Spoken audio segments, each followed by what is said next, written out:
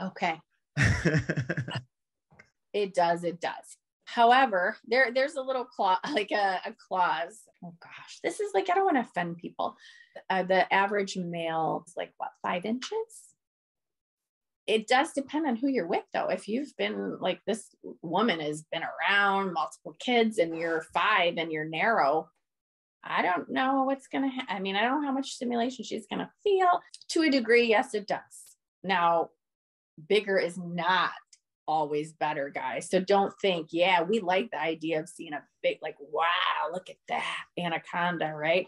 But in actuality, do you really want that anaconda banging your cervix?